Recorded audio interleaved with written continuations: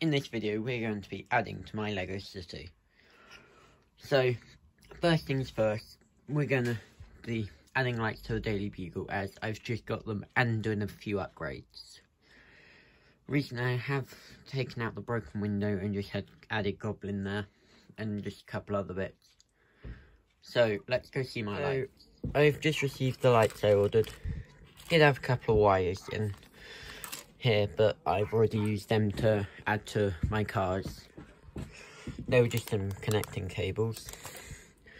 So here we have the main attraction, the modular building lights. So I attach those bricks to these plates to each floor of the Daily Bugle, and it will light up the entire room.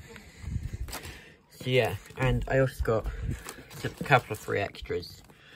So an orange like candle flame, a light in it, and just an orange fire. Both part of the plug and play system, which is what I use for most of my buildings. So yeah, actually all my buildings. So yeah, highly recommend Blinky Bricks. There's their website. They have great customer service and everything. Use discount code, where is it? Oh, there it is. Use discount code Blinky10 at checkout for 10% off your next order over $35. So yeah, and all their stuff, although it's high quality, is pretty cheap. Like, I think the maximum something is for the actual just light is a couple of quid, a couple of dollars, maybe $1.50 pre-tax, that is. Things like these lampposts which they have with pre-lit up, and these cameras with LEDs in that flash are a bit more expensive because you have to pay for the parts as well as the camera and that, but they come lit up and you just have to plug them in and go, pretty much. I do say though, FX, lighting and the plug and play system don't work together, so make sure to keep that in consideration. So I'm now going to go light up the Daily Bugle. See you in a minute. Now I did the lights and I think it looks amazing. I am hoping to add one in there eventually. It's just about getting the lights and buying them. So yeah, this is it in place.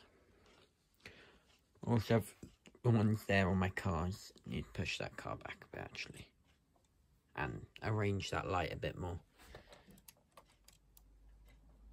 Yeah. Okay. And this custom vehicle I built. I think I might put the flame piece up in there. So yeah, that will be quite cool. And then I'll use the LED that I had there in that building there. So I'm going to go swap that around now, and I'll be back in a minute once I've swapped it around. I put this back on my city table. Thought I'd just show you this, where I just added an open window with some clothes hanging out, as it's just a nice touch for the city. I have added the light in there, but I don't have the power for it here. So yeah, I'm now going to go plug this back in, and we'll show you it on the city table. So here's it plugged back in with that in there. You can't really see it because it's quite bright outside. But yeah, I also added the light that was in there into the new standard Daily Bugle. That looks quite good. Tell me what you think in the comment section below, and don't forget to like, comment and subscribe if you like the video, and I'll see you again next week.